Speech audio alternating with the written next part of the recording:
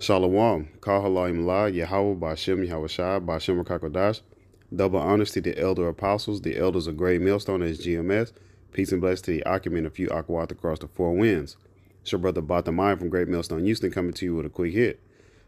Now, this sparked my spirit because I like to listen to or watch videos, read articles on, weather modifying and things like that. But one thing that really caught my eye was the 1995. The reason being because our elder apostles have been pushing, give reverence to, their elders. Those men, those great men that paved the way for us to be able to prophesy today. Of course, it's all through the spirit and power of Yahweh Bashem Yahushai, but having that respect and that reverence for our elders. Yahweh is the Most High, whom the world ignorantly calls God. Yahweh's name in the Hebrew means He is, He exists, He to be. His only begotten Son's name is Yahweh Shai, which He is salvation. He's our Redeemer. But just giving reverence to our elders because they've been going into this before. There's some brothers in the camp that wasn't even born in 95. There's brothers in the camp that wasn't born when our elder apostles been going out. So giving reverence to our elders, like they've been bringing this out. You think Esau Edom, the self-proclaimed white man, you don't think he scrubbed the ground from this? Hey, I said scrub the ground, scrub the internet, Salaki. But hey, I just want to play this video, Salaki.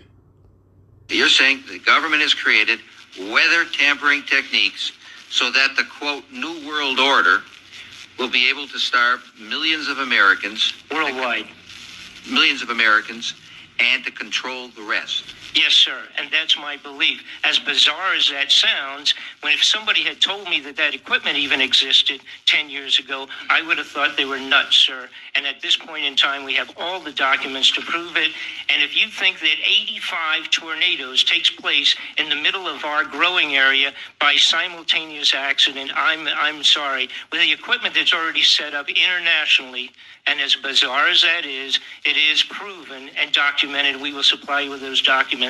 As bizarre as that is, I would say that weather wars, and this is quoting actually Senator Claiborne Pell himself, that they are the greatest weapon ever created in the world, and that's the senator's own statement. So yes, I do stand on that. Thank you. You're saying that... Hey, our elders and apostles have been going into things like this, let me bring out the first precept in a line of giving reverence and double honors to our elder apostles. 1 Timothy chapter 5, verse 17, but I want to read it in the NLT. Elders who do their work well should be respected and paid well. Hey, we pay them well with double honors, but they should be respected. Even in the world, coming up, when I was coming up, hey, respect your elders. I feel like our elders would be getting too much disrespect, but it's all through the prophecy. We know that there's going to be scoffers and those who don't want to take, heed to what the elder apostles are saying. But hey, it's all through the spirit and power of Yahweh Bashem Yahushai at the end of the day. Back in 1 Timothy chapter 5, verse 17, especially those who work hard at both preaching and teaching. Man, our elder apostles been going out 30 plus years, 40 years. What about the elders that started out way before then? Hey, man, if you don't have no respect for the elders, you're ultimately not going to have respect for Yahweh Bashem Yahushai, which there's already camps that don't have respect for Yahweh Shai. But the main point I wanted to get from this video was I wanted to read Psalms chapter 64, verse 8. I'm reading it also in the NLT. Their own tongues will ruin them, and all who see them will shake their heads in scorn. Hey. Their tongues are going to fall upon themselves when you're reading the KJV. Hey, you got these whistleblowers out here. Hey, that man said if you'd have told me that 10 years, he wouldn't have believed it. But that goes to show you also one thing I've learned from the elder apostles is when they release certain technologies, they're old. Like when they release certain phones or TV gadgets, hey, it's old technology, which I thought was very interesting, but it makes sense.